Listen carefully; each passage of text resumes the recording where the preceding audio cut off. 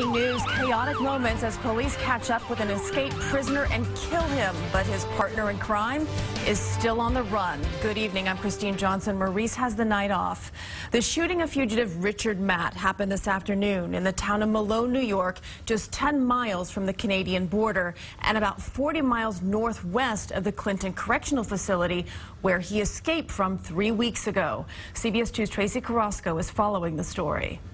There was a gunshot that was fired at a camping trailer. The state police responded. That response captured on this cell phone video as police raced down Route 30 toward Malone, New York, finally closing in on one or both escaped prisoners, Richard Matt and David Sweat, after 21 days on the run. Governor Andrew Cuomo says those gunshots led police to a cabin. They detected the smell of gunpowder, and the Customs and Border Patrol tactical team helicoptered in. That's when the tactical team shot and killed Matt. I can tell you they verbally challenged him, told him to put up his hands, and at that time, he was shot when he didn't comply. They recovered a 20-gauge shotgun with him, but his fellow escapee Sweat nowhere to be found. The last positive sighting of Sweat at the time of his escape.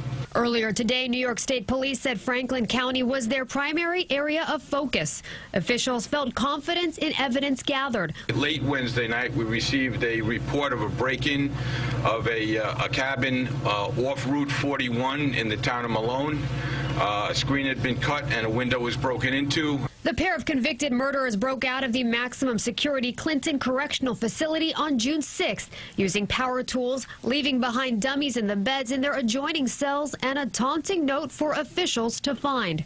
Since then, multiple law enforcement agencies with thousands of officers have combed the woods, railroad tracks, and areas near the Canadian border in search of the convicted murderers. These are dangerous, dangerous men. Police say evidence was recovered that suggests Matt and Sweat have been together since escaping, and even together up until this afternoon, according to sources. Sources also tell CBS that Sweat may be armed. Live in the newsroom, Tracee Carrasco, CBS 2 News. All right, Tracee, thank you.